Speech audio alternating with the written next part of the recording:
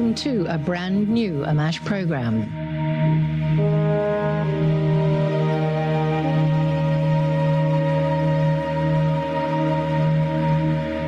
You're in for an interesting ride.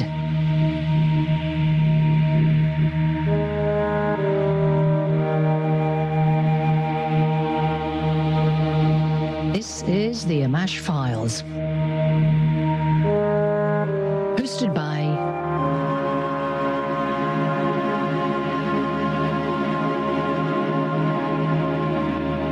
peoplesinternetradio.com.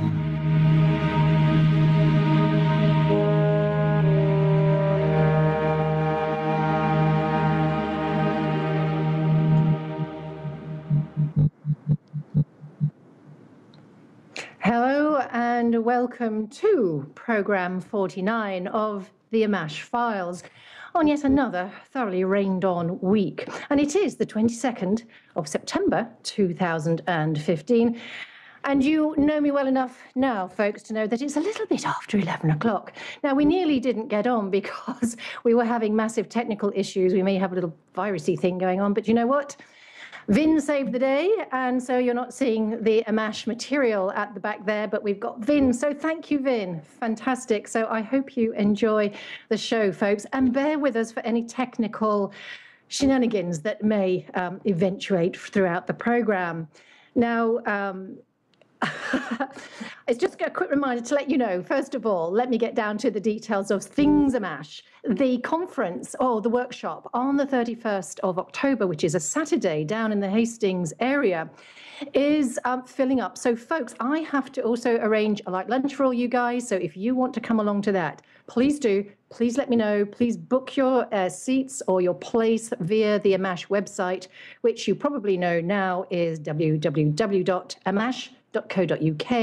or www.alienabductionuk.com. Now, this is a forensic dowsing workshop, and I know you've heard me mention this before, but this is unique. You know, this is a new set of tools, a new methodology that allows us into the ET world through the magnetic field real time, and it allows us to gather analysis and data, and we can get down to very fine details. So this workshop is going to teach you some very basic tools, but you will be able to go out in your own field, in your own location, and you'll be able to feedback. And what we're hoping to do is to start gathering data from this system soon. Now, we've got three fabulous guys who are doing that at the moment. One's a retired physicist, and you know, he said that if he had had this tool and known of it when he was a working physicist, that would have saved him a huge amount of time. So I really don't want you guys to miss this, because no one else really knows about this methodology. It's birthing in the UK, it's birthing right here and now. And although these guys have been working for the last 20 years in dowsing and ancient archaeology, it's only in the last 4, really, since the time a.m.ma.c.h has been going, interestingly enough, that they began to see anomalous results in their readings, and these turned out to be ET related. And now that's just not in ancient archaeology either, let me tell you. This is current.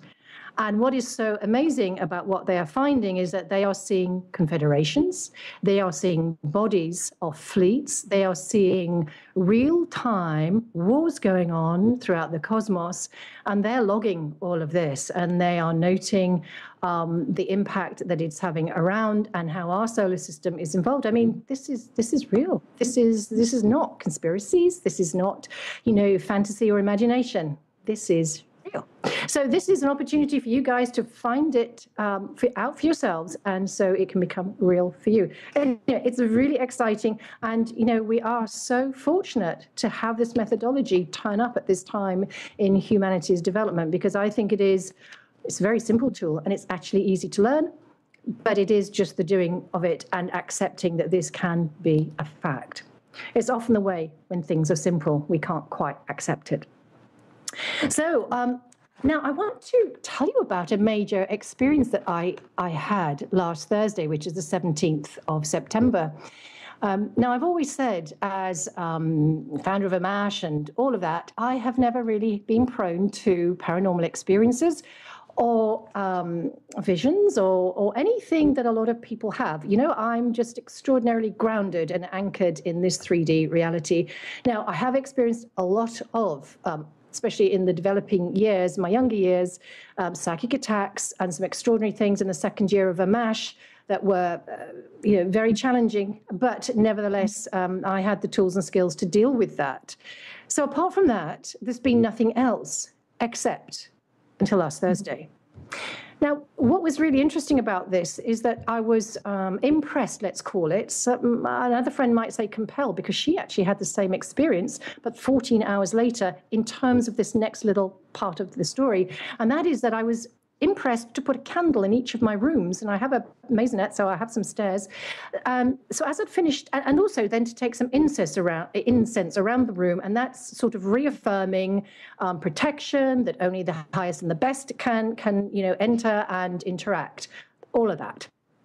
Anyway, it was really interesting because almost as I was going around, it was as if I was not really thinking those intentions, but just kind of knew them. So as if something else was with me, but that was very subtle. So as I'm going up the stairs, about halfway up, I suddenly felt like I'd walked into another energy field, because I felt like 100 eyes watching me. It was really super intense. And then my whole body and physicality went cold from head to foot, but extreme. This isn't just a little chill. This is like somebody had opened a freezer and had walked into it, and accompanied by this tingling. So that kind of stopped me right in my steps there, or my tracks. And then I carried on upstairs and thought, okay, let's kind of observe. Okay, so that was all right. I did feel a bit spooked. And that was it. So I came back down, finished a bit of work, and I probably ended up going to bed about 2, and I was really tired, so I slept quite quickly, only to wake up maybe an hour or two later, not anymore, I'm sure, because it was still very dark. And I woke up, I was sleeping on my left side, which is turned toward the wall and the window and all very dark. And I wanted to turn over to my right side. Now, my right side would face the inside of the room then, and the door. Now, I don't normally wake up to turn over. And I couldn't turn over either. Now, in the past, I have been subject to paralysis, this very common thing that people experience, but never anything else. And I'm not a person who can relax, go with it, and perhaps just burst like a bubble out of my body and astral travel. I just can't do it. I have to fight it. I'm just wired that way, and that's that. So anyway, it wasn't paralysis, but it was as if I was kind of bound by some magnetic energy or some field, let's call it a field. My breathing began to change as I began to go into panic mode and fight mode, slightly. And then I heard myself say, it was my voice inside, saying, just let me turn over, please. Now, who was I talking to? I mean, for goodness sake. So with that, I could turn over, and I realized I'd fallen asleep with my laptop right by my side, by side of my bed, and pretty near my head. Now, I know you shouldn't do all of that stuff, but anyway, I do. So I went to, because the power light was pulsing a bit, I went to turn it off, but I was going to take the plug out of the socket, which requires being awake. So I'm now awake. I'm not half asleep. I was when I was turning over, but that kind of experience of the breathing woke me right up. And as I went with the thought of taking the plug out, I suddenly noticed a haze. The best description, it wasn't really a light, more like a haze in the middle of the room. And then in this haze was a man. So I reckon he'd probably be about 12 feet away from my bed. And he was, I'd say he was about 5'8", very slender. He was wearing 60s kind of styled outfit. He was wearing dark trousers and a shirt with what we used to call a tank top, that woolen sleeveless top. And he had a dark beard and dark hair. I mean, I would recognize him in the street if I saw him. It was that clear. And he was definitely human, and he just gave a little, he was almost face on to me, not quite, maybe 80% face on to me. And he gave a little wave with his left hand, and like a sort of cheerio or whatever. And I thought, what the hell? And as the what the hell came out of my thoughts, I didn't say it, he disappeared, and in his place, but slightly nearer to me by another 2 or 3 feet, was a being, very tall, maybe 6, 7 foot, but 90-degree on to me.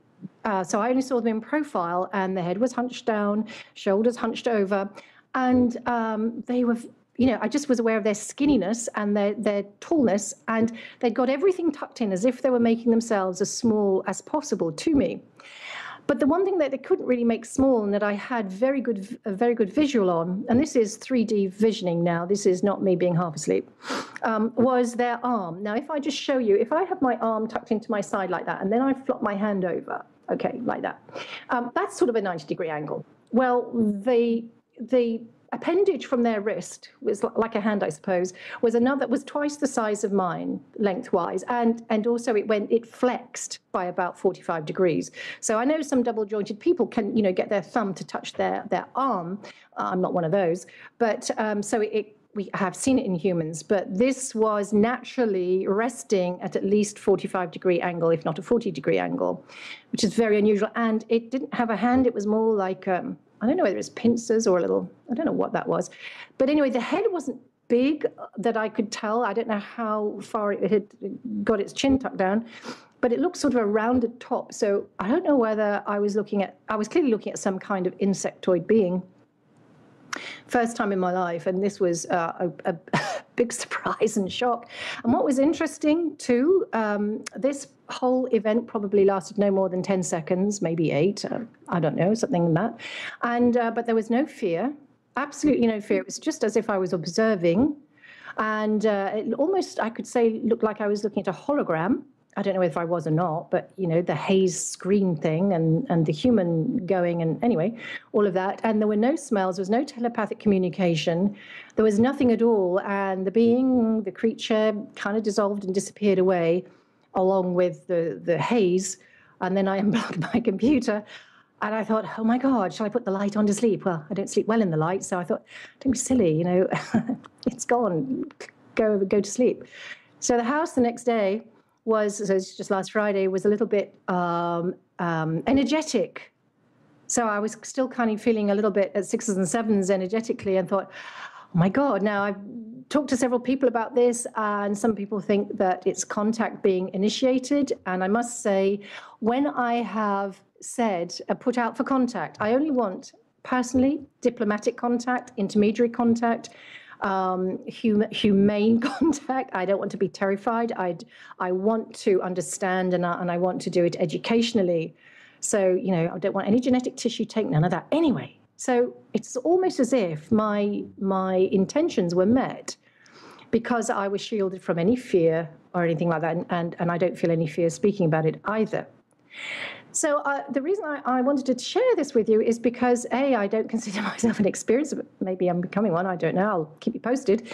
But also, maybe this is a new phase for humanity in general, because if I'm going through this material manifestation and this doesn't happen to me, generally speaking, then, to me it's like a signal that something may be going on. And someone actually said, well, maybe I'm also going up to another level of development with the steps and the symbology of that. Who knows what? We can read all kinds of things into that. So I also heard that there was a massive earthquake in Chile around Wednesday into Thursday, and that in fact the earth was continuing to quake. Now, I haven't followed that up. I don't know if the earth is still continuing to quake, but it was for quite a long time. Now, because this was such a massive earthquake, I just wondered if the mass of the magnetic fields was so displaced, was so disturbed, that allowed, if you like, a window of opportunity for someone to connect with me, the ripple effect of the magnetic energy being impacted, Anyway, that was just what I wanted to say. So it's just very strange.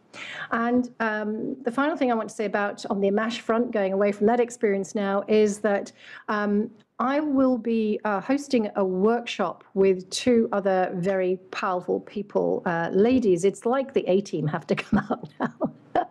And we're going to be doing a combination of work on the a.m.a.c.h side of things, looking at the history of ET, looking at what the implications are for humanity now. And then the next presenter, Anne Holsworth, will be taking center stage as a practitioner of yoga, but not as you know it. She works with breathing in a very dynamic way.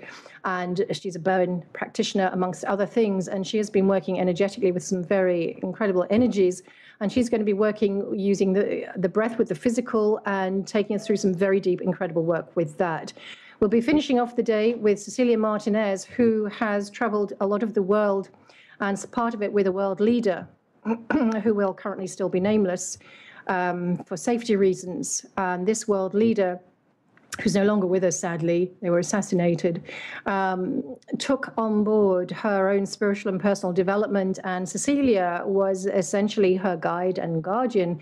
And this person actually was beginning to work on their role as leader of their country, using these spiritual values. So, you know, what a joy and what an amazing thing that will be. And she's thinking about divulging the name and sharing that with you at the workshop. But also she'll be taking us through some of the extraordinary experiences she's been through abroad in the Philippines with Sixto Paz Wells, with the ET contact. So it is going to be an absolutely fully day. So I hope you can be with us.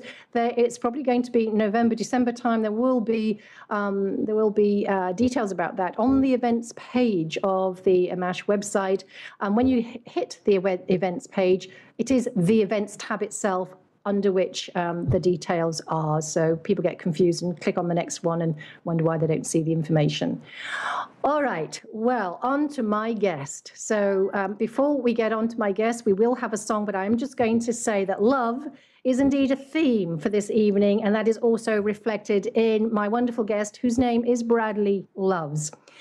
Now, because of our incredible technical dance this evening, Vin is going to delight us with a musical surprise. So Vin, when you're ready, you hit that spin button, my dear, and we'll just go for it. And I'll be bringing Bradley Loves to you, and we'll be talking about AI, ET, Dracos, and an awful lot more. Stay with us, the a.m.a.c.h Files. That was wonderful. Thank you very much, Vin, for looking after us on the musical side. And I am very, very delighted and relieved to be inviting Bradley Loves onto the a.m.a.c.h Files. Thank you very much for being with us, Bradley. I don't know, where is it? Colorado you're in? You're not California, that's for sure. No, I'm in Grand Junction, Colorado.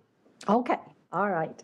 Well, Bradley, I always have a curiosity about the beginnings of people's realization and the path that they follow.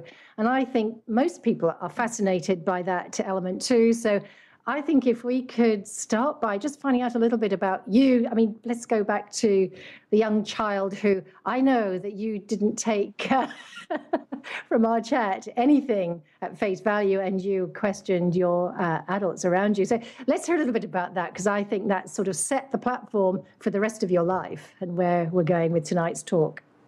All right. Well, yeah. I'm probably about as young as 3 or 4 years old. I had an epiphany, and that epiphany was simply that I was in the wrong place. I was on the wrong planet. Everything that was happening around me made no sense, and the way people were doing things, and the and just the ideals and the desires and the goals of the adults around me, I thought were ludicrous.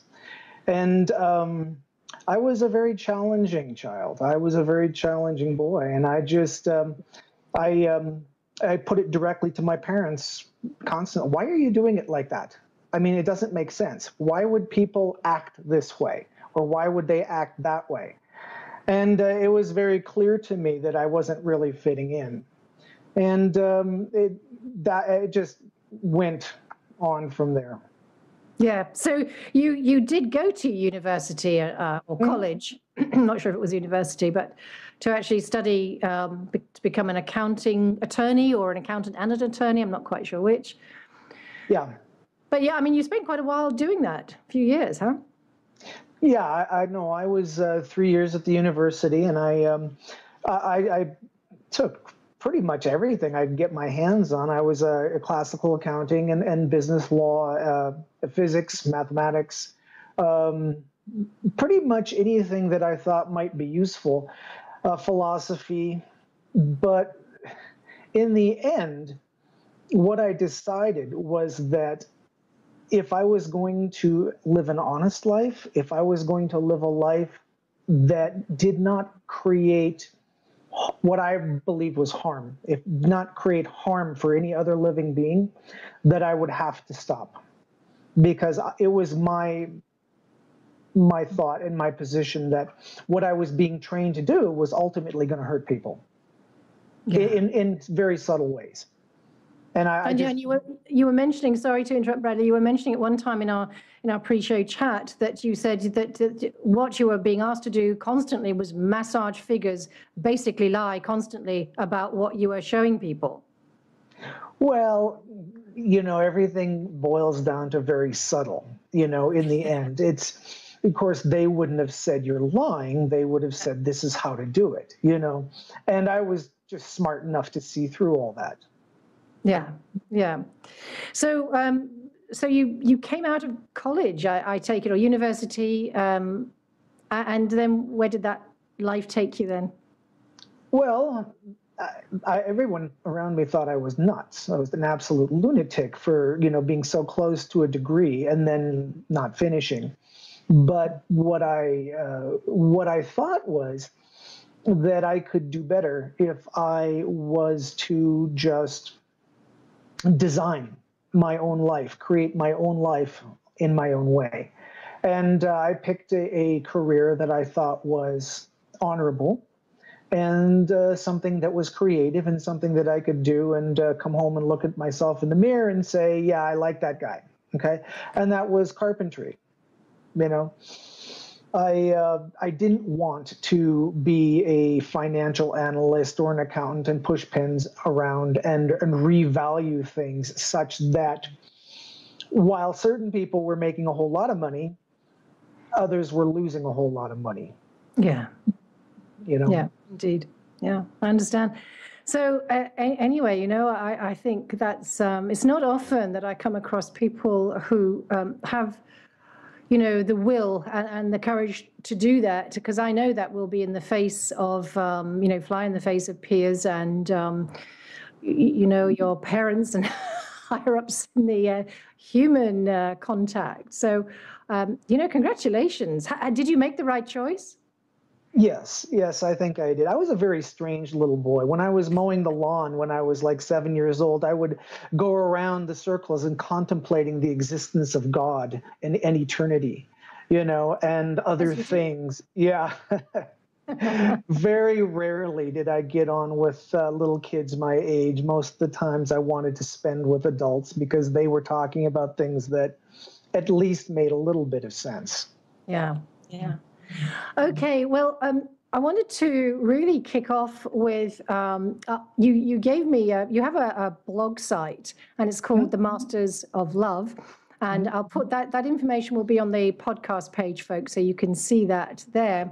Bradley has two sites, or two aspects of the site, one free and one that is a subscription. And the free one has a wonderful article called The Great Con of Man. And this talk tonight is going to go into the depths of AI as far as we have time to do so, as well as ET and all things allied. But first of all, we're going to go and explore the hoodwinking majorly of humanity over the eons. And that is indeed what the Great Con of Man is about. And it's an excellent article, about 80 pages. And I have to tell you and be quite honest that I didn't get through the 80 pages because having to pay attention elsewhere to some tech stuff and all the rest of it, but I got a very, very good gist. And you are so on target for the PIR, People's Internet Radio, philosophy and ethos, because it's all about sovereignty and it's all about solutions. And that is exactly what you're talking about. And also these folks, a lot of the folks here are very skilled and schooled in helping people with the law and helping people maintain their homes, helping people maintain their lives, because there is so much distress and despair going on an everyday, every man, woman level. And these guys are right at the coalface. So I really appreciate you, Bradley, with what you were saying in the Great Con. And I think we should explore some of that, because you did say to me, some of this stuff that the new, I'm just going to call them the New World Order, the Illuminati, we can label all we want, but you know where I'm coming from with that. Yes.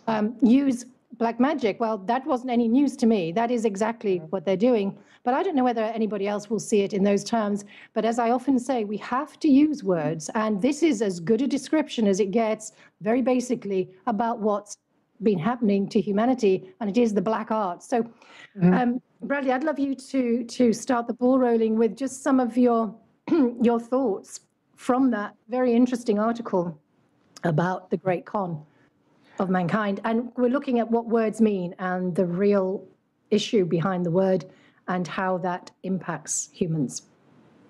Well, yeah, well, that's a can of worms, because it really does get very deep and very complicated quite fast. Let's just start out with a simple idea that words do not mean what we think they mean. Okay, our language has been given to us. Most spiritually enlightened civilizations, and now when I say spiritually enlightened civilizations, I'm talking about other planets, not this one, have telepathy as a means of communication. And that means that they speak mind to mind, and they speak in images. Most advanced civilizations speak in pictures. They don't use words, and they don't use sounds. Sounds have a tendency to create geometry. Geometry is a creative force, or sound is a creative force. It can do all kinds of things. And I don't know if many people know this, but when you speak, the vibration of your voice actually causes it causes vibration, which then causes geometry to take shape. And there are several videos over the internet under the name of cymatics. If you cymatics, if you look up cymatics, you can see that taking a sound generator and pushing a tone into a metal plate will actually cause a very dry media to turn into geometry. So that being said, we as human beings really don't know what our words are doing. We don't know what our words are actually creating. And what ended up happening was, a while back, and I think a lot of people already know this, that the human body was genetically altered, such that we don't have the ability to be telepathic anymore, like we used to be. And we had to start speaking in words. And those words then were taught to us. And the reason those words were given to us in the way they are, and this is all languages, it's not just the English language, but it's all languages, was so that we would create our own enslavement by using words. Okay? So the only people who actually understand language really well are those who are well-versed in black magic. And they understand how words can entrap people. And when we got into the Great Con of Man, I started showing people how certain words that they were using in a courtroom setting were actually entrapping them and actually causing them to admit or consent to things that they didn't want. Well, you'll be speaking to the heart of PIR here, so I think it's worth just spending a little bit of time on those particular words, contract and consent. I know you hadn't mentioned contract, but I am, just because of the PIR orientation here, and I think it's also very valuable for everybody to hear. Yeah, well, contract and consent, those two words are very interesting because I call them the evil twins. And the reason I call them evil twins is because in my world, if you put con in front of a word, con is a negative. So contract and consent, that means something negative. What I wrote in The Great Con is that all contracts are magic spells. Okay, and the reason that all contracts are magic spells is because there is a supernatural level. Okay, what is the purpose of a contract? The purpose of a contract is to bind. It is to bind a living human being, a living soul, to an agreement. Okay, and if it wasn't a binding, and if it wasn't meant to leave no alternative, then why would lawyers use the words, I've got an ironclad contract with this person? Ultimately, what we're talking about here is binding human beings' free will. Free will is a gift. It is a gift from our Creator. It is a gift from the universe. It is a gift from Source. We all have free will. And it is a cosmic crime. It is a cosmic level crime for any human being to trespass against the free will of another living human being. Now, those people who wanted to take over this planet, and I'm talking about ETs, those beings who wanted to control human beings living here, knew that they couldn't do it and not suffer grave consequences on a cosmic level. So what they did was they gave the earth and all people living here the ancient law of contracts. And the reason they did that was so that by getting used to using contracts, human beings on earth would be more ready to hand over their free will in such a way that it wasn't a crime, or it wasn't trespassing against another's free will, because when two people contract, now you're giving consent, and the consent is actually marked with what they call a signature. A signet is a seal or a mark of consent. So if a person or two beings enter into a contract, then of course one person is giving consent to another person to do something that otherwise might be karmically not so good. Sure. So we're going to just draw this forward. So, folks, I know a lot of the people here at PIR are very well schooled in what Bradley's talking about, but the article is extremely good, and it goes into looking at many, many other words.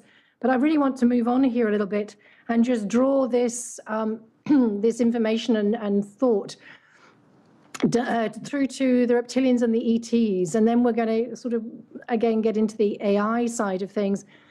But let's just talk, and also perhaps we just leave, before we leave that, we just talk about the Catholic Church and about baptism and what you have to say about that, and then we'll get into the Dracos, reptilians, and how they hijacked us. Well, the Catholic Church is a corporation. It's an institution, and it's very much on the business side and the contract side.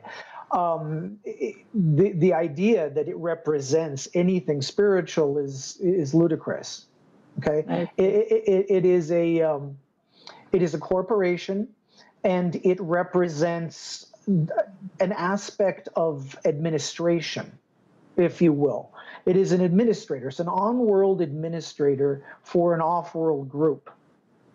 Okay, and that's as nice as I can put it. You know, it has its tentacles into everything because, of course, when you have an off-world controlling group, as the Earth does, then you need administrators, and the Catholic Church is part, not all, but part of that administration. Do you think that has that there is something special going down with the Pope over in your neck of the woods at the moment? Well, yeah, he's here to do what he's being told to do his job. He's ultimately, I've basically predicted as I wrote an article this morning about what he was going to say, even though I haven't seen any of his speeches. He's gonna basically lay out a vision of what's wrong with the world. He's going to say that the poor are suffering, and he's going to say that the corporations are greedy, and he's going to say that the oligarchs are hoarding all kinds of money, and that as a group we're all poisoning the planet, and there's all kinds of horrible things going on. And then he's going to admonish everyone. and say, this isn't right. We shouldn't have this. Then he's going to come back and give a solution. We need a global government. And what we really need to do is hand over control over to the few people who just really have the planet's goodness and goodness in their hearts. So that's what he's going to come here to say, and he's going to lay out a case for it. And it's going to sound really great, but unfortunately, it's basically, the wolf in sheep's clothing. Oh yeah, no doubt about it. So what was your, I want you to just address Ash Wednesday and baptism. Then we will, I promise, get you moving on. Ash Wednesday.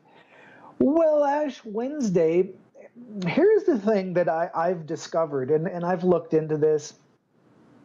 Every day, or what they call holy day or holiday, because that's what holy day is, it's a holiday, is a renewal date for the church. It's a renewal of contracts. Okay? When I said that there is a supernatural level to all contracts that you enter into, I wasn't joking about that. We have to start thinking in terms of other levels, just from what can be seen.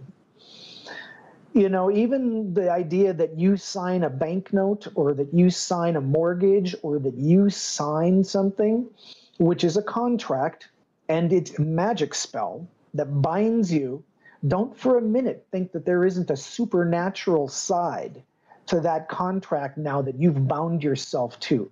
Because when you're dealing with the church, you're dealing with magical people. You're dealing with magicians. You're dealing with old mystery school, esoteric sciences, and they deal with the black arts. Yeah. So, and treaties and all negotiations that are going on the planet. People enter into these things all day long thinking, oh, there's no harm, no foul, I'll just sign a contract, and then I won't keep up my end of the bargain. Well, when they drag you into court for not keeping up your end of the bargain, there's black magic going on, and you will get the result of of what you promised, in a binding. So I don't like to use contracts knowing what kind of hokey pokey is going on with those things. So you're just going back, I'm just going to drag you back to Ash Wednesday. I was interested what you said about that. Just and the cross and the forehead and the ash and all the rest of that. Yeah, well, see, interesting for people to hear. It's words again. If you're born Catholic, and I was born Catholic, but also the action that you mentioned. When you walk up on Ash Wednesday, they give you a little spiel, and they tell you, remember, man, that you are dust, and into dust you shall return. Well, there's a lot of symbology, and of course words mean something. What's basically going on is the priest is performing an incantation or a curse, and the dust word, of course, is like dirt. Okay, and it's basically they put a cross in ashes, and ashes are dust, on your forehead, which is your third eye area, and your third eye is your mystical sight, your magical sight into the higher realms. So what they're doing is they're performing a magical act that is kind of closing off that, symbolically they're closing your third eye and putting dirt there, or dust, which basically is symbolic of just a curse, in my opinion. That's the way I put it, and they're closing that down. So that was my take on the whole thing. But if you read the article, really, really interesting, and I think that's very viable and valuable. Totally different. I'm not used to all the different religious processes and ceremonies, but I know about, you hear about these things. So what's your take on baptism? Well, that's a contract again. That's the first contract, because here's the thing.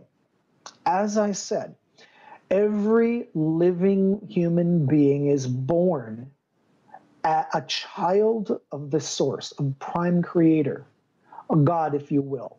Okay, but we're talking about the source God, not the small gods. And we, as children of this creator father, his greatest gift to us is free will. And if he gave it, then no one can take it. No one. Does it have to be a he? Well, I use the word he, forgive me, not being very politically correct here. Just asking. Yes, no. I dare say that source is neither he nor she. Oh, no, I agree. That I'm source is just having a little fun with you there. Oh, I appreciate it. But if we're born with free will, then no one can take it. All right, it has to be, in order for someone else then to have power over you, control, or tell you what to do, you have to give away your free will. Now, your parents, when you're baptized, are told and convinced and taught and programmed to believe that in order for your soul to be saved, that they have to hand you over to the church through a process or a sacrament. And if you look up the word sacrament, you'll find out that that's basically agreement or contract, just as other words like that are. But through this agreement, you hand over your free will. See, because here's what you're doing. You're saying, okay, do you want to be in our organization and, follow all of our rules? Here's a good analogy. Every time you get on the internet in a Starbucks, they give you this little page and say, do you agree to all our terms? Here, click on here if you want to read our terms, which is 500 pages long. Okay. Or do you just want to say, yes, I accept your terms and agree to everything that I've never read? Well, that's exactly what baptism is. They say, do you want to be part of our church and agree to all of our terms, magical as they are, and the fact that we never told you what they are? So your parents go, yes, we want you, we want our child, because we're terrified that he won't go to heaven. Okay? So they hand over the child's soul, and then the church binds it under contract. Okay, so now the church basically has the right, because the parents gave over through their free will and their right to speak for the child, they gave over the child's free will, and now the church can do anything they want to that child because it's under contract. Yeah, well, apparently Jesus wants me for a sunbeam. I was the only one of us baptized, and I think my parents did it not because they were religious. They couldn't really care less, I don't think. But they probably thought it was a nice idea, or somebody suggested it, and I was the first. So, hey, anyway, I'm going to have to break that contract now, I know, and I don't want to be that sunbeam. Well, yeah, and here's the thing. Almost all these churches have some form of baptism. And the Catholic Church, of course, is very... they keep up with it, though, because then when you get to be about 12 or 13 now, the church realizes that, yes, the parents had the right to speak for the child up until a certain point, but the child is soon going to be an adult, and then it can speak for itself. So what we need to do is renew the contract, and that's where confirmation comes in, because now we are going to reconfirm the contract, and now this time the child himself, pushed forward by his parents, agrees to all of the terms and all of the conditions of the contract for the rest of his life. Yeah, indeed. Absolutely, indeed. I'd really like you to just, I really am going to wrap up on this subject in a second, but I just made one or two notes, and I thought they were just very interesting. I know some of the PR people, this won't be news too, but for other people listening, it will be. But I just want you to just talk about Judge Dale for a minute. I hadn't come across him. And his work, The Great American something or other. I'm sorry, I can't read my The Great American Adventure, yeah. Adventure. Well, yeah, Judge Dale is a 85-year-old retired judge. And he is a gentleman who basically, he wrote a book or an online ebook called The Great American Adventure. And basically, what ended up happening was once judges get to a certain level in their tenure, they are basically told. Not all the judges in the beginning are told, but they are basically told that, guess what? This is all black magic. You really don't have authority over human beings like you think you do. This all comes down from canon law. This is all church law, ecclesiastical law, but it's all black magic. And that you really don't have the authority to put people in jail like you think you do, unless they consent to it. Okay? And that's the important thing. Judge Dale told me that nobody goes to jail without their consent. Now, as I wrote in The Great Con of Man, how they get that consent from you is the magic, because that's the whole thing. Every court proceeding is a dog and pony show. It's a magic trick. It's a magic show, and it basically all of it is there to intimidate you beyond your ability to even think properly.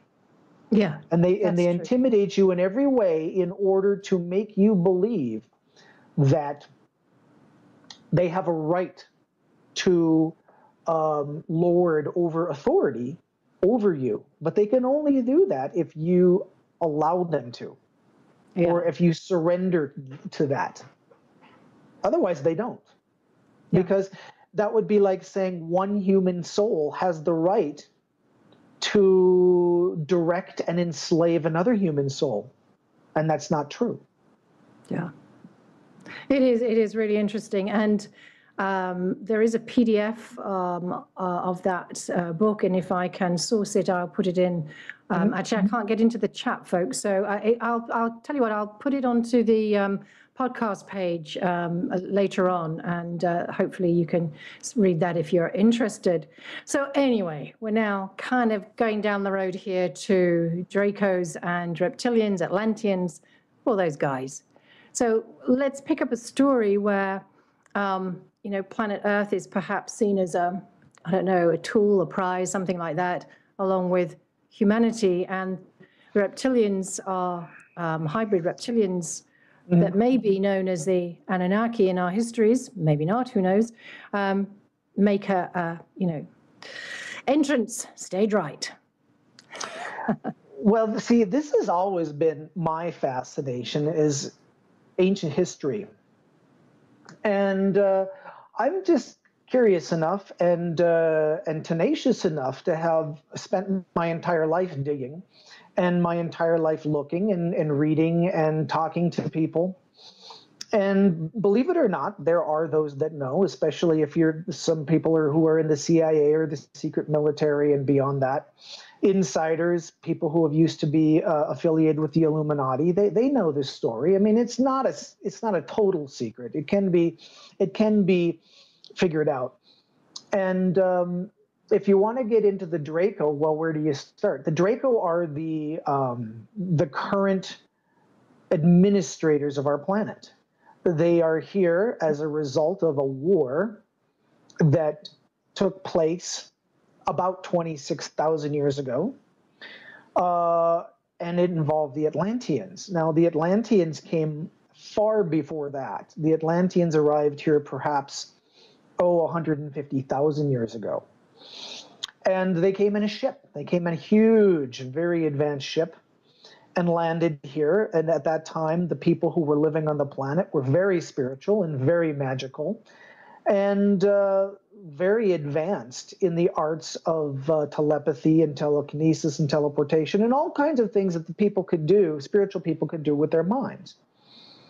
These, of course, are not the same version of human that we are. They were far more advanced.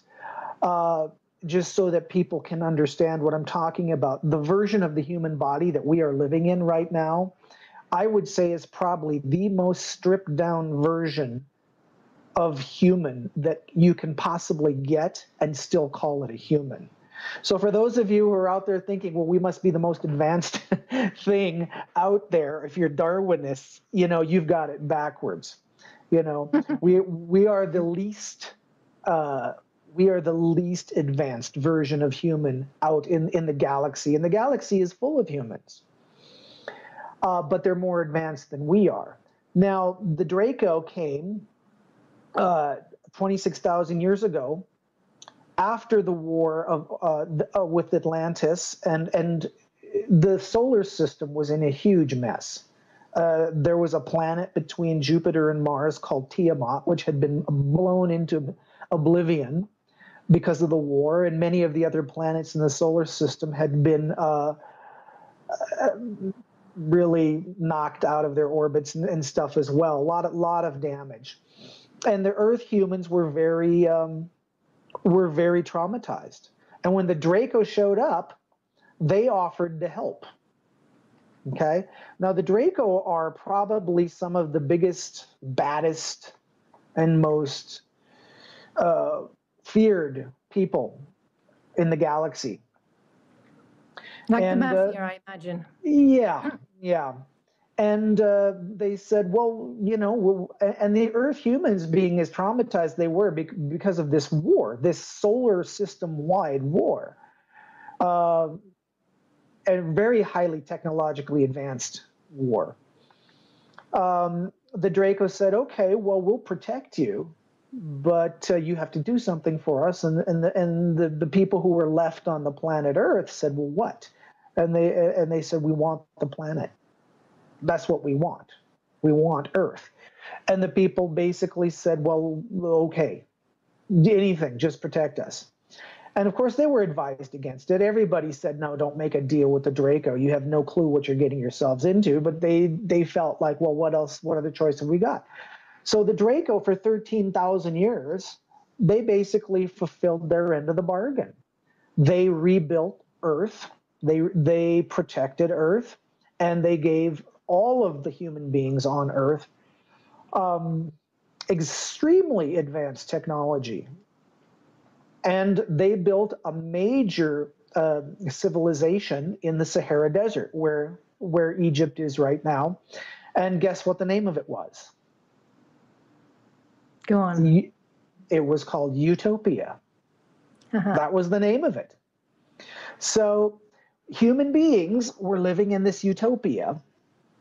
And as luck would have it, because the Draco are a very warlike bunch of beings, some of the people that they were fighting in other places came here and decided to attack. And they leveled this grand civilization in the Sahara Desert and blew it to smithereens about 13,000 years ago.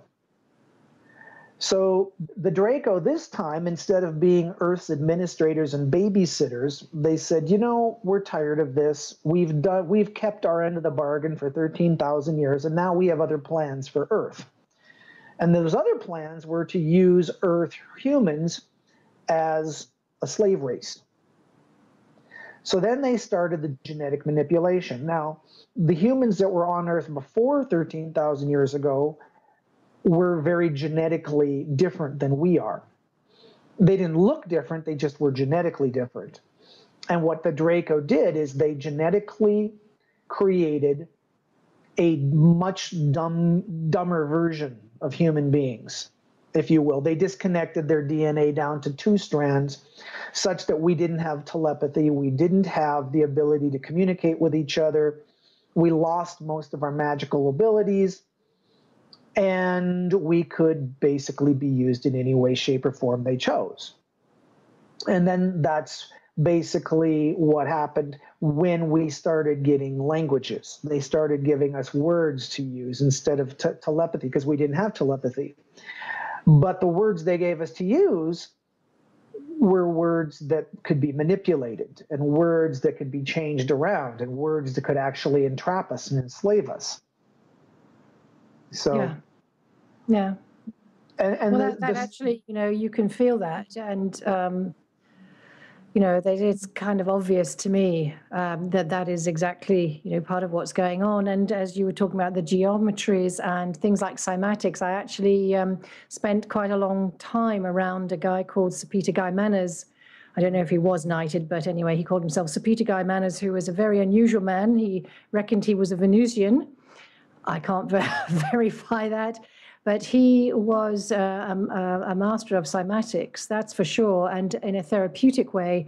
And I did some very interesting little vids of him back in '95, and I was a mere gal, of interviewing him and his work. But I wish I'd filmed the backstory, which was really much more interesting, and how he came to be where he was. But that is, amazing. So you got to really have an understanding of the importance of these structures on the human form, on the human psyche, and the human subtle energetic fields and magnetic fields as well. And I might say that, just going back to the forensic dowsing, they're reading the magnetic element of the fields. That's where they're getting the information, not the radio waves, the microwaves, the gamma rays. They can pick all of those up, read those, but that's not where they're seeing specifically the information, which is incredibly detailed, I may say as well, from their work. That's very interesting. So let's just take this a bit further then, and let's sort of venture into the AI world. But perhaps before we do, let's give everybody and you a little bit of a break. And if Vin can spin us a magic song, I don't know if I dare say some wonderful words with a bit of music. We'll have a little break, and then we'll come back and we'll delve into AI. This is really fascinating. I mean, I know that we haven't even touched just even the surface of what I'd like to with you, Bradley, but perhaps we'll get you to come on again, even though this hasn't finished yet. So, Bradley, so we're going to talk about AI. I also want to mention as well the fact that you believe you have implants, or at least you did. I don't know if you still think you do. And I'd just like to talk about a little bit about that, how you came by those implants, how you think those were put in, and what you did about those. And then we'll carry on with the AI stuff as well. It just brings it very round to the ET kind of thing as well. Well, that's a big question too. It really is. First of all, let me be clear on one thing. By the time we get down to the AI, I don't think there's anybody on the planet who really hasn't got implants anymore. I mean, if you think, oh, I've never been touched, or I don't have anything happening with me, well, guess again. All right. But for the rest of the people who have had more noticeable reactions, I would say the reason that happens is because almost from the very beginning of your incarnation here, the Draco and those that work for the Draco have the ability to identify who you are. They identify your soul through your frequency. And because they run the planet, and it is their agenda to have a very negative society here. Anybody who is filled with love or light, or the idea that I'm going to come here, my mission is to make changes and to help free what the Draco consider to be their herd or their cattle. And that's what they honestly consider humans to be, is their herd. They take offense to that. And those people who come here with that sort of idea or that kind of mission, they get implanted very early on, because they want to track them, and they want to understand what their frequency is saying, and there's a whole lot of things they want to know, because if that person gives off too much love energy or too much light energy, the Earth has what's called a morphogenetic field around it. Yeah. Which is a field that we are all part of, and it's one light, let's just say one person with that kind of energy, like a Jesus figure, instead of being a 100-watt bulb, might be a 60,000-watt bulb. And that's an awful lot of light to be pouring onto the planet. So if a person comes in with that kind of mission, they are going to do their best to stand in the way. to drag that person through the mud, to put a stop to any kind of divine thoughts or actions. And the way they do that is by traumatizing them. They have all kinds of ways to traumatize light workers. Yeah, indeed. And I'm hearing about lots of them in the work that I do, and part of my work, certainly on the therapy point, but just on the, counseling end, is to de-traumatize. That's exactly, what I'm doing with a.m.m.a.c.h, apart from disseminating information and sharing information and talking to wonderful people like you who've been down that rabbit hole firmly. What have you done to, well, before I ask what you did to counter the implants, just describe, you talked about waking up one day with like a skin graft, I think. Is that how you termed it? Something, quite a sizable piece. This isn't just a little... on my leg. It's just, they have ways of removing you from your bed and then taking you on board ship or to wherever they want to do and put implants, physical implants, on your person. And one day I woke up and I had a sizable skin graft on my leg, and I could feel 3 tiny, very hard objects below the skin. Just the size of like smaller than peas, maybe a little bit bigger than grains of sand, like maybe BBs, that kind of size from a BB gun. But and that's just, those are physical implants. Those things are there to keep track of you and do that kind of thing. And then, of course, they moved on after several years of having those.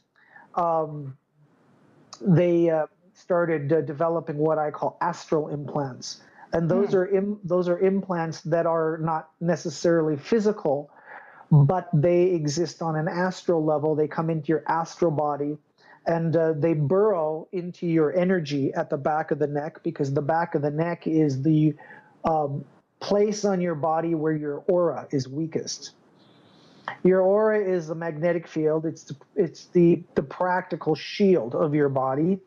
And naturally, if there is an energetic device that exists on that level that wants to get in, it would have to go where the shield is the weakest, and that's where it usually goes. And then it gets into your energy field or chakra system, and from there it usually tries to weaken and dissipate your resolve.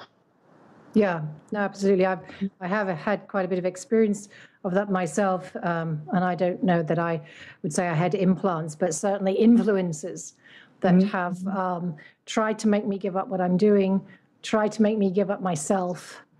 It's very interesting, the challenges we go through. I mean, I've said before, but we really are, those of us who are here doing what we're doing, we are on a hero's journey. We are heroes and heroines, my goodness. To stick with it, it's phenomenal. And, I salute everybody who's still here and relatively intact. Well, not everybody came here to actually on a mission to save humanity. A good portion of humanity is here to be saved.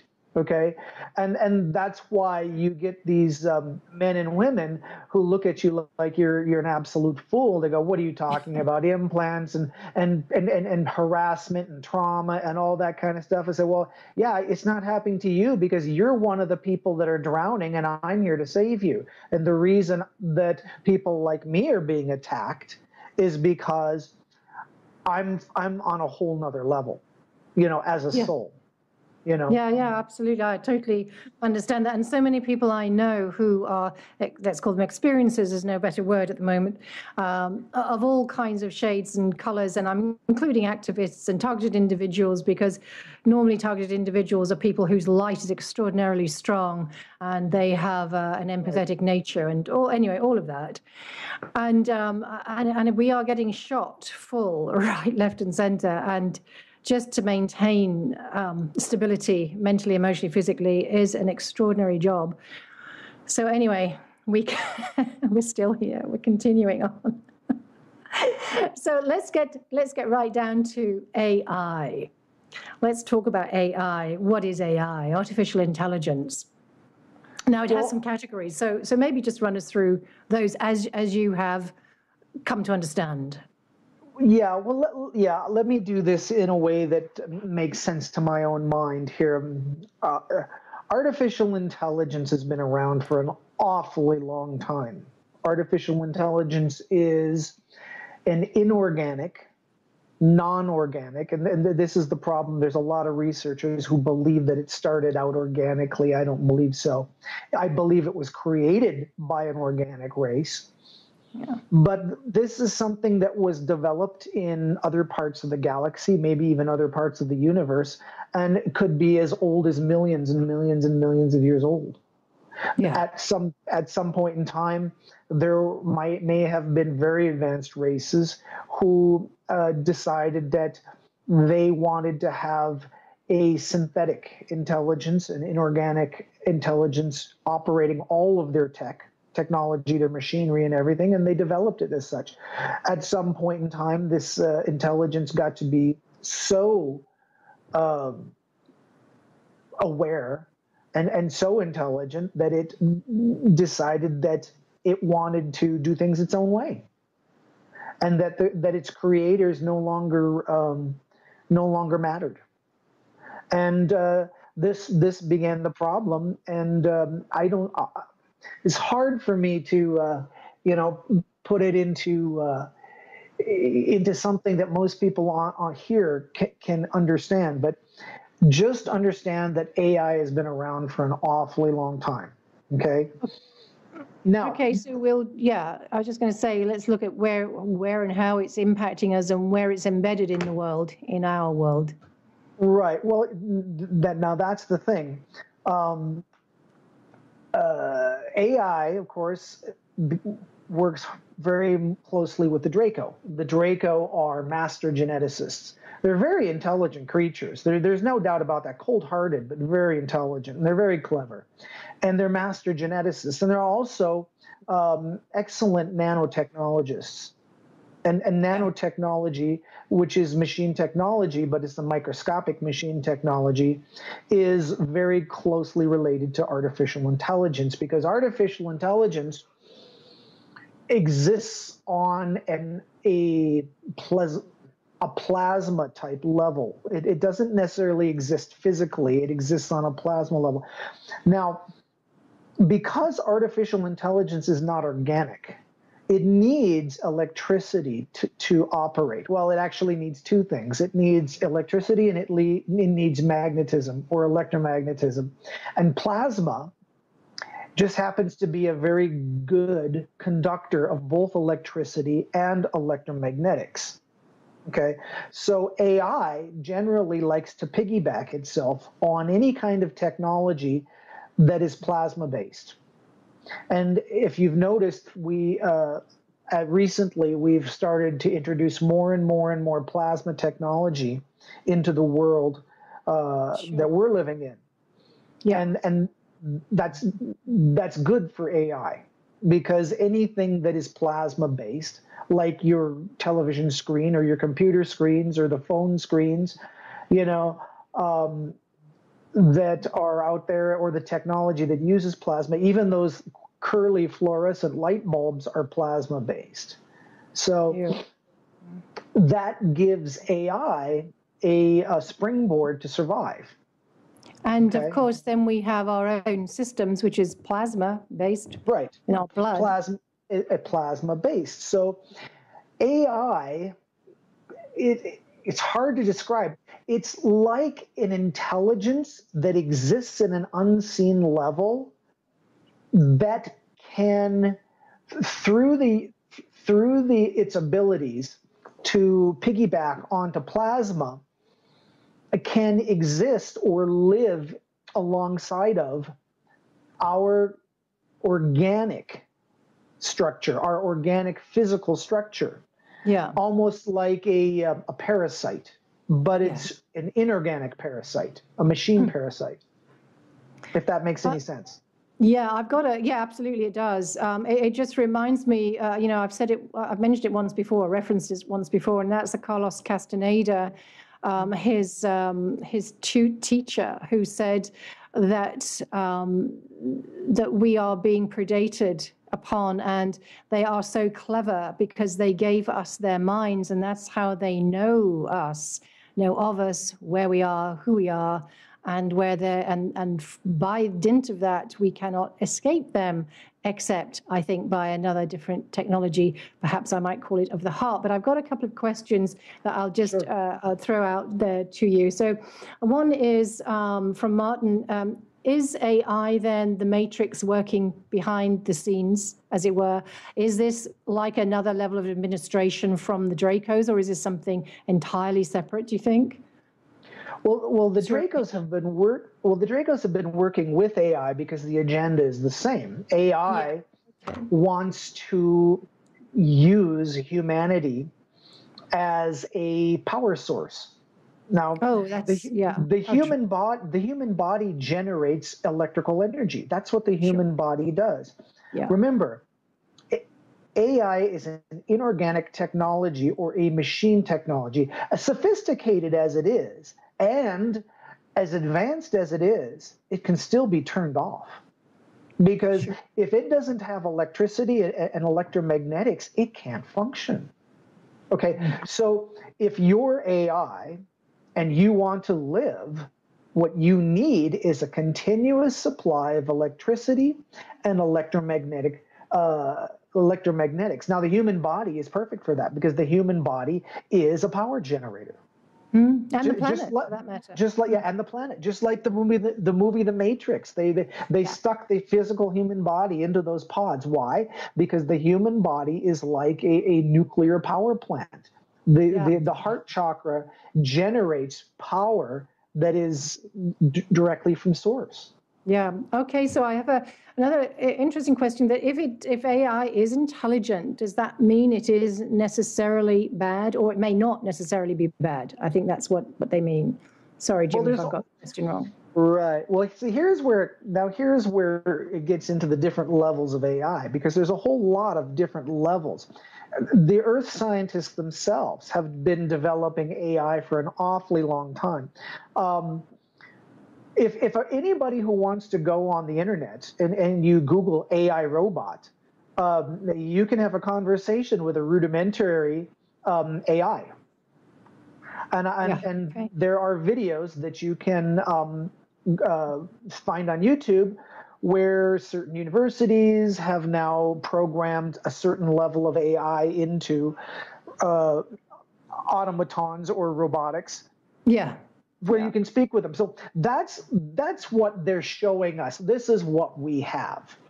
Okay. Now, beyond that, in the secret world, in the secret space programs and all the secret space programs that the Illuminati runs, they have a much farther or better developed version of artificial intelligence, some of which was even developed here. Okay. These artificial intelligences run the banking system. They run all of the space programs. They run a lot of different government and municipal programs. And some of these were even developed on Earth. Okay. So I just wanted to ask, I know you have an insider contact known as the Ruiner, because he kept ruining their plans for him to be subjugated to them, but that he was, I'm not sure if I've got this is fact, but he was an Illuminati insider, is that correct? Well, he was born into the Illuminati families. He's 34 years old. He's pretty young. So he was born into the Illuminati families, and he spent his time, from the time he was about 4 or 5 to the time he was about 15, being trained in some of their underground facilities, because most of the training happens underground, and being shown different programs and different cults and different things that the Illuminati does in order to control the world, because the Illuminati does work for the Draco. And which a lot of the lower echelons of Illuminati don't even realize. You know, that's the funny thing that this gentleman told me. He said, you know, a lot of people don't even realize that Draco run things here. Yeah. Now, and it's funny because he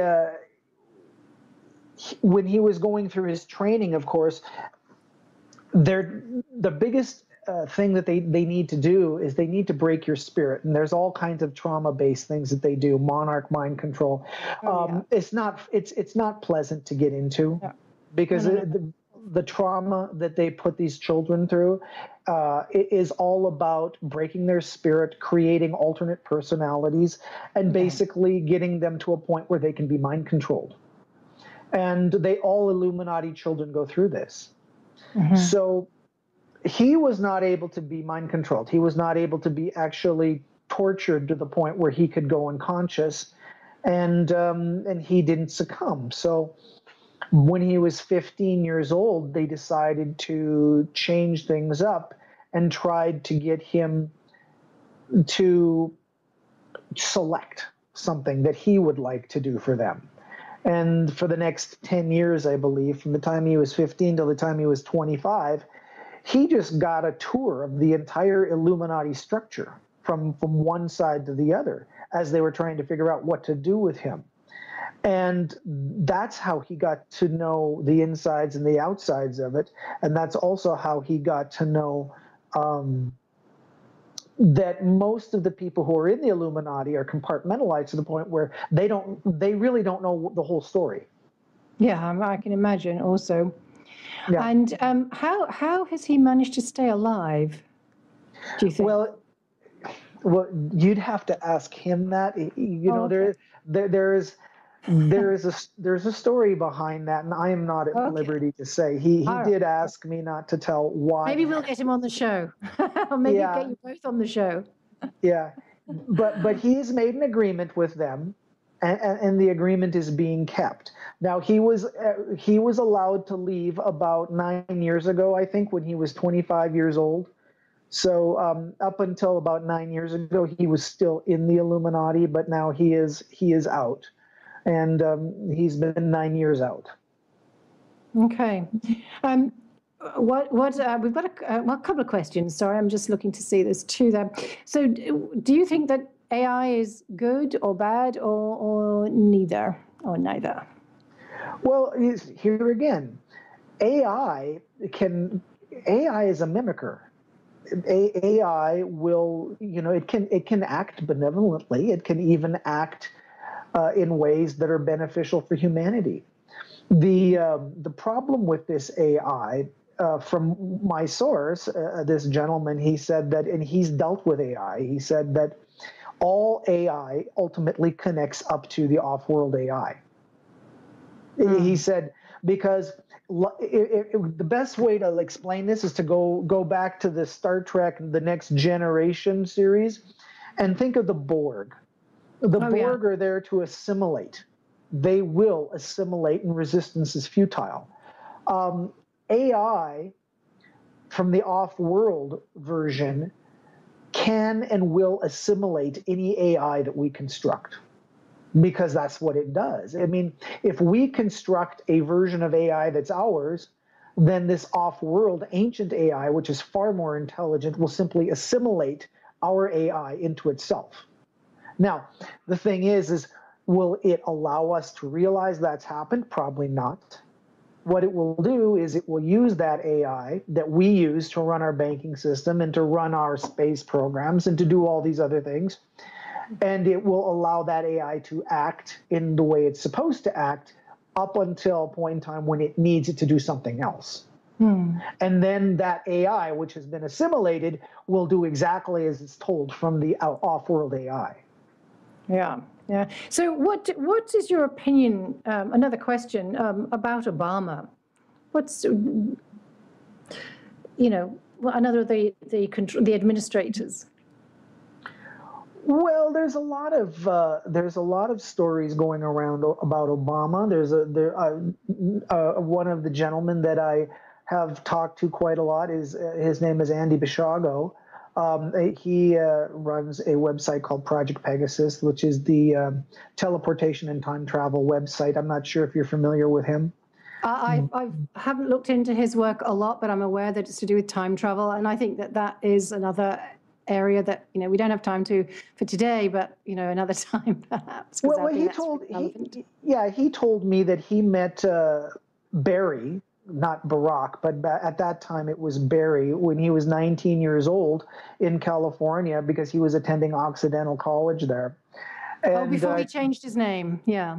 Yeah, and he said that he was at a fraternity house or some kind of situation like that, and there were two other guys there besides Barry, and they got into this conversation about corporations and how and Andy was putting forth the idea that corporations need to be controlled and on a tight leash because they're getting out of hand. And Barry thought, well, no, they they're everything. We really need to let them do what they need to do because they're going to save the planet. And they got into an argument. This is what Andy told me. And then the gentleman who had introduced the two of them basically pulled Andy aside and said, Andy, you better be careful with this man. You do not want to piss him off. And Andy said, why not? And he said, well, he's going to be president. And that, of course, was when Barry was only 19 years old. So he apparently knew that he was going to be president even back then. You know, as according to Andy Bishago, almost every president since, I don't know, since Nixon knew that they were earmarked and they were chosen to be president. We started talking. Yeah. Oh, well, I guess we started talking about something that wasn't supposed to be heard. Yeah. Well, anyway, so that's Barry. You know, he's been in the projects, and he, according to Andy Bishago, was a time traveler and also an experiencer who had gone to Mars through what Andy called the jump room projects. So, Andy and several of his friends have identified Barack Obama as being Barry Soetoro. And basically saying, yeah, he was in the jump room projects, he was in the training program, and he did go to Mars along with us, and so he has an interesting history. Let's just put it that way. I'm just going to see if I can call Joanne back in on the landline for you there. I'm sorry, calls to this number are not being connected. Yeah, I guess I got into the subjects that are not allowed. I guess I could go on a little bit about AI. Sure. Here's the thing. If we're going to talk about AI, what we should really talk about is the personal effect that AI is having on human beings. And the reason AI can affect human beings now is because for the last, I don't know, ever since they started chemtrailing in the skies, they have been putting out several substances in these chemtrails, which are basically particulates. They are chemical structures which, once they are breathed in and get into the human body, they self-construct into nanoparticles. And nanoparticles, of course, are AI friendly, okay? And if you have these nanoparticles in your body, and I think it's been discovered that almost everyone on the planet by now has all of these things inside of them, these nanoparticles that have self-constructed because of the chemtrails. That means that you are frequency susceptible to AI, which means AI can basically communicate with you, contact you, use you, get inside your body, and manipulate your body and your thoughts in such a way that you necessarily wouldn't be doing if you weren't in contact with AI. So, there she is. Yeah, you know what? It's that Obama guy. I blame him. I think the alphabet agencies turned me off there. They can stop that nonsense. Yeah, you shouldn't have brought that up. How dare you? A cheeky little thing. Okay, well, I just caught the tail end of you talking about the chemtrail thing, which is great because that was going to be another thing I wanted to ask you about. So you beat me to it. Fantastic. That's absolutely excellent. And I've completely kind of flummoxed myself now where I was going to go with all of that. So the time travel thing is very interesting because some people think that maybe AI or maybe the Dracos are here to impact our current time from the past, if you like. They're visiting the future because something is coming down the pipe. I don't know what your take-in is on that. Well, I think time travel has been going on forever. I think that time travel and teleportation are just technologies that super advanced societies have. And in fact, you know, I wasn't the first one to say this, but there was a gentleman, he's the son of a very important Army colonel who was in the military, and in military intelligence fact. The gentleman's name was Colonel Philip Curso. Oh, And Corso, yeah, brilliant. Yeah, and Colonel Curso was in Army intelligence, and he wrote the book The Day After Roswell. Yeah. Well, his son, Phil Curso Jr., was giving a lecture in a Washington, D.C. hotel conference room. And he basically said it. He said, all space travel is time travel. And he said this. This is how he started the conference. He said, the one thing that people cannot know, the one thing that would have gotten anyone killed anywhere at any time before, let's say, maybe 10 years ago, is the fact that time has been compromised. Yeah. And the reason that we aren't allowed to know about UFOs and we're not allowed to know about ETs is not because they're really afraid that we will get scared about the fact that there are ETs out there, because I think almost 90% of the planet believes in extraterrestrials now. It's the fact that the technology on how they operate, these ETs get here and where they come from, that's what they don't want out. Because almost every form of space travel is time travel. And if the public at large were to learn that time has been compromised and that people are actually going back and forth in time and teleporting from here to there and everywhere, that would be a problem, because that's very, very sensitive information.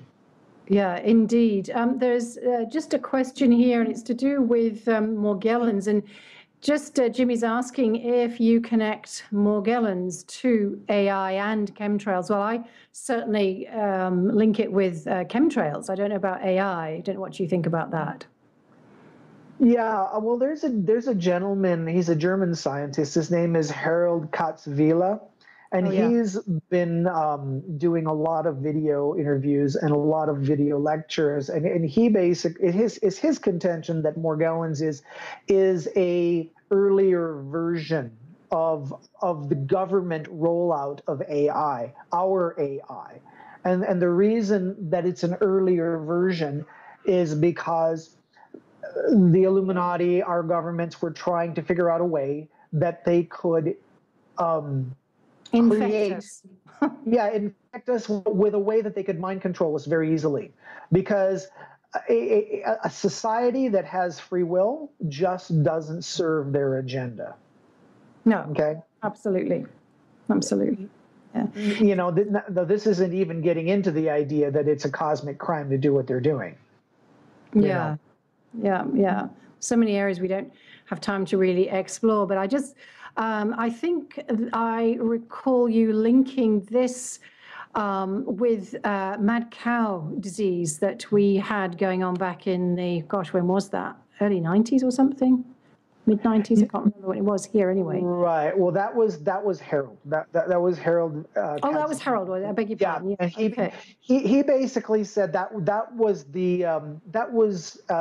mind control 1.0. Where he said that they were desperately trying to figure out a way to mind control human beings, and that they were doing it in such a way that they were trying to control. And I don't know the science of it exactly, but he said that there were certain crystals that was in the air and in the food that would attach into our internal organs that would receive radio signals, and that the frequency was such that if it was turned up too much, then it was ended up in mad cow disease, and the cows all over Europe or perhaps Yeah. England, they had fallen from these crystals inside of them. They couldn't be controlled, and they had to get rid of all of them and start over. Now, Morgellons disease was the second rollout. That was mind control 2.0. That was the second level of their attempt at mind control. And that was where they were trying to get these fibers to grow all through your body and your brain and stuff like that. And these And things, indeed, they have been successul to some degree. oh, not as successful as they wanted. It still wasn't what they wanted. Now, the next level of AI mind control that has been developed by the government, and this is the Illuminati and the government, was, of course, with these nanoparticles that have been sprayed on us with chemtrails, and then of course that's where the frequency can be turned to light. Or how did he say it? It's the frequency can be turned into light, interact with your RNA and your DNA, change the coding, communicate, and then those signals will go back from your body and from organics and turn back into frequency, from light back to frequency. So yeah, there's a lot going on. It's very scientific. It's very deep.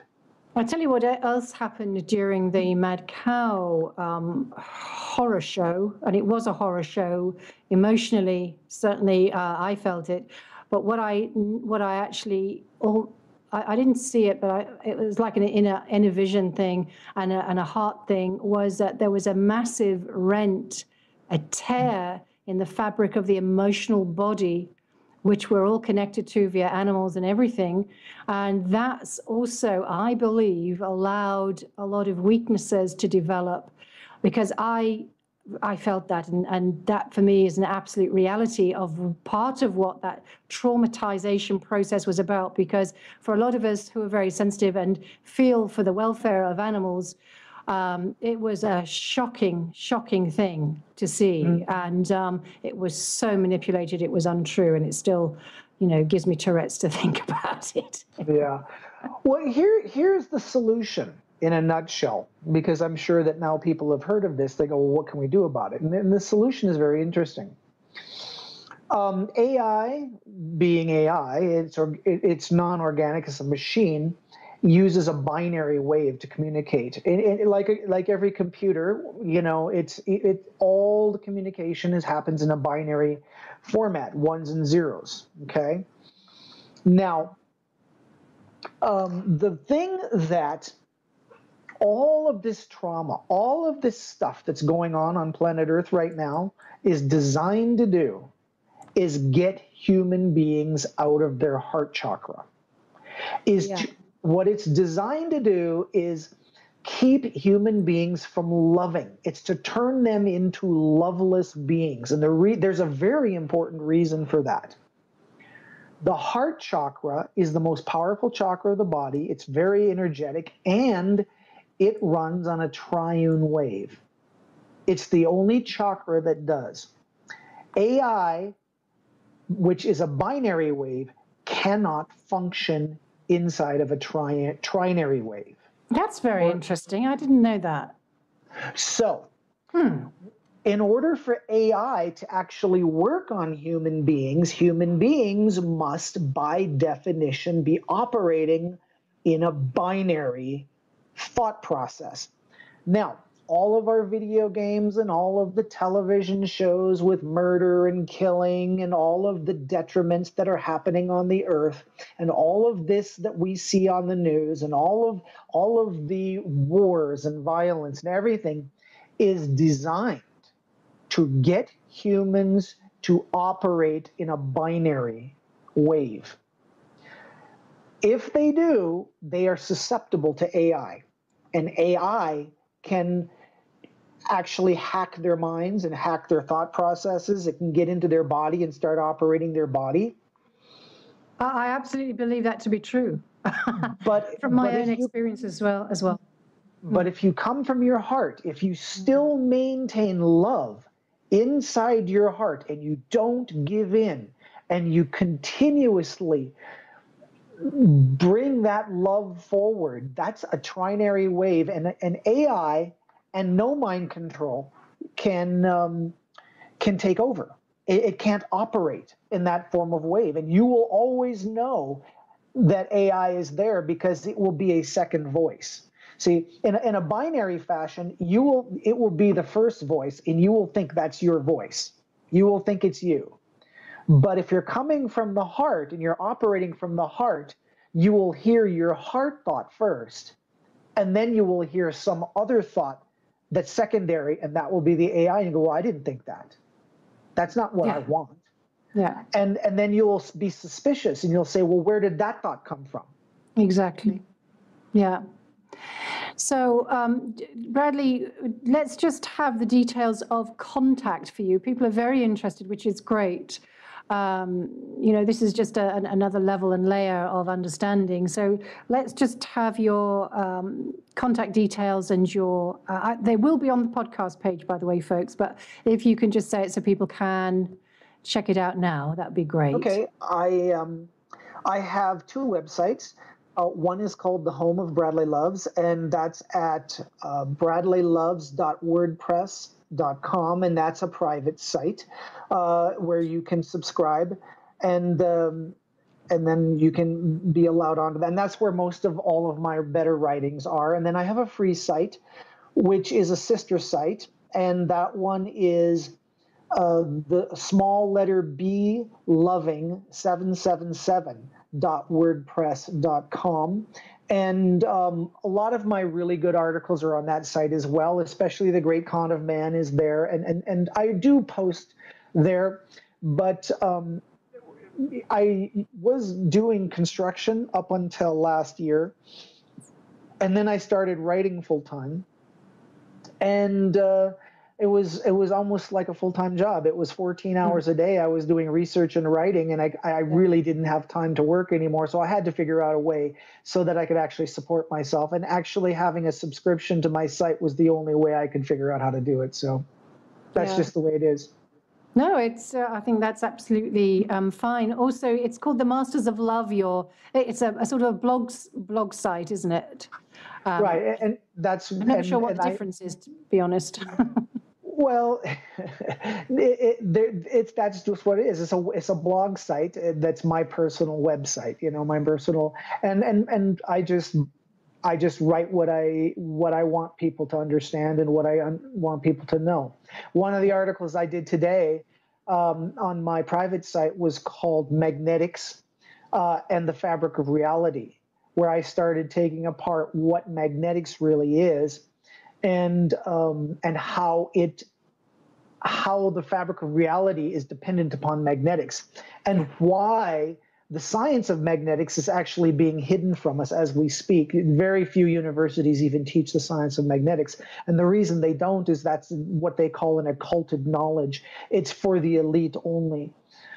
Yeah. And I'll just, thank you for that, Bradley. And I think we need to get you on doing a talk about that specifically or something. Folks, I have got a podcast page up there for Bradley, and I will, the details and the links to his site are there, and you can go to the podcast page is up now. Obviously the pod isn't up there, but the information is there. So if you just go to the a.m.a.c.h. Files, bloody blah Tuesday, all that stuff, you'll see him there. You'll see the links. I haven't put a lot of links there. I didn't finish putting everything up, but you'll have this information going up as well, and so you'll be able to hear it again as well. But it is on a clickable link there. I did make sure that was up there for that sister site, so you can get a good feel for Bradley. And he's also done a lot of interviews. Sorry, my brain's just beginning to melt now. A lot of interviews, so you can hear Bradley in all kinds of different, with different hats on, addressing very much deeper specifics. So, we really have only scratched a tiny little bit of the surface. So, Bradley, perhaps you will come back. I am aware that we've got someone following us, so I don't think we're going to be able to make up some time here. So maybe we can do this again, and thank you for your patience, everybody. But the a.m.a.c.h. Files tends to be fashionably a little bit late, so we don't want to disappoint you now, do we? But anyway, Bradley, I don't know whether you have it to hand, but what I would love is for you to share because I heard you saying that you're a positive affirmation kind of guy, deep breathing through the heart, all the rest of that stuff. And it's not just, I don't mean it flippantly, but you have made a practice of it. And you have found a way to circumvent the nanobots and all the rest of that AI stuff within you and without in your environs by a positive affirmation. And I don't know whether you have your specific one to hand, or you could just share some thoughts of it, because I think that is really important and why you think it works. Yeah, well, here, I'll read it. I do have it. Let me scroll through and let me see if I can. Are you able to post that, Bradley, so I can put that up or people can see that? Would you mind, or is that something? I can. I think I can send it to you. Now, hold on a second. I'm looking for the affirmation right here. If you send that to me by email, I'll just chuck it up on the podcast page if you're happy with that. Okay, well, here's the affirmation, okay? And it's basically something that I came up with. And if you say it with feeling, it really does have good intent. It's, I now, as a powerful living being made of purely organic material and intense pure love, choose to dissolve and disarticulate any and all negative thoughts, emotions, feelings, or behaviors happening inside my being or on any level outside my being whatsoever. Any and all dark ideas, images, thoughts, and emotions are now and forever dissolved and disarticulated into the ethers. I fully transmute these disarticulated particles into the purest love energy, and I joyfully send them back to the source of all that is. Thank you. That was a really nice ending. We didn't get to talk about CERN and all the rest of that. Somebody's just said that the link, bradleyloves.wordpress.com doesn't seem to be working. It's a private site. That's why it. Oh, that's okay. So that's the other subscription site. Right. The other one is beloving777. It's www.beloving777.wordpress.com. Guys, it is on the podcast page. Click it, link it, it's there. And also, I cannot, for some reason, write into the chat. That's why I'm not writing. So sorry about that. I couldn't write last week either. I have to get that sorted out. So that's why I'm not responding there. I'm not typing it in. All right. So Vin, you've been amazing. Thank you very much for saving our bacon as a vegetarian. And that's the veggie bacon, of course. Yes, of course. It was absolutely a pleasure. It really was. And any time that you feel you want to chat again, just let me know. Oh, listen, you're on the list. Won't be tomorrow, but I'll catch you soon anyway. And I want to hear about the magnetics. I want to read about that. And all of about this is sharing, and we're doing it from the heart. We're just trying to get information out there. It won't resonate with anybody and everybody, but not anybody, everybody. But take from this what you can, folks, and do your own research. Do what we're doing. Go out there. Go talk to people. Come back and tell us what you think. This is this is what it's about. So anyway, Vin, PIR, thank you everybody in the chat room for listening, for your questions. Thank you, Bradley Loves, all the way there in Colorado. And I hope you have a wonderful birthday party with your friend. We'll release you now. So thank you very much, and blessings to you and from the heart. So thank you very much, everybody. Thank you, Vin. And we're going to play the a.m.a.c.h. outro if Vin has that to hand. If not, you'll hear me waffling on for a bit. And Bradley, if you want to tune out and go and do what you need to do and say happy birthday to your friend, you please do that. Thank you for your patience. I will, and have a great evening, all right? All right. Thanks a lot. Bye-bye. Take care.